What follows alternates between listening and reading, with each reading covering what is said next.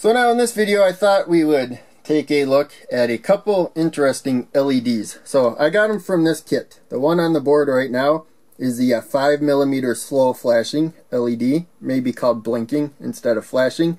But in case, I got a maximum current of about 20 milliamps, forward voltage of about 3.2 to 3.4 volts. Same with the fast flashing one.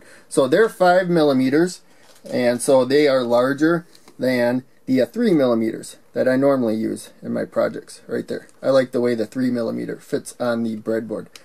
And so they came out of that kit. It's all 5mm. Also, the ones in this kit, one reason why I don't use this kit, they're all clear. So I don't like the color of them unless they're frosted. Those aren't too bad. But in any case, that's it for looking at this kit as far as this video is concerned. You can see that the color is changing right there. You can also see the current. So we have a 9-volt power supply right there, and the slow flashing LED, I think that just keeps changing color. So it looks better in person, but they are clear, so they don't look great. Let's try a different light level, see if that helps a little bit. But any case, since we're using 9 volts, we're got a 470 ohm resistor to limit the current. Let's compare that one to the fast flashing one right here. And the fast flashing one is a lot more dramatic. It's not so much the color change, it's more of an actual flash right there. So colors look a bit better in person.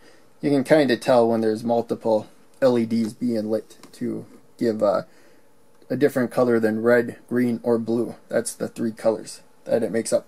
Now I got these 2 LEDs down here because with 9 volts, 470 ohm resistor, we have enough voltage still that we could power. We could just do 1 LED. I think 2 looks a little bit cooler.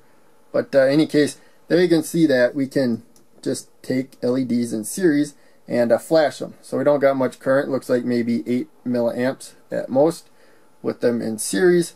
But I kind of like that effect with just regular LEDs that are colored like that. So we got red right there.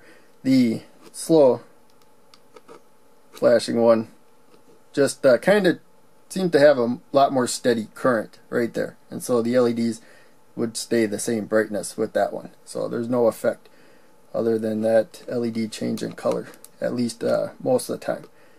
But I do like that effect. So, in any case, not much to this video. Hope you enjoyed. Make sure you check out one of the other videos I'm posting to the screen. Click like, subscribe, the bell, all that. If you can donate, please do. I have links down below. But just watching videos helps a ton. I appreciate that.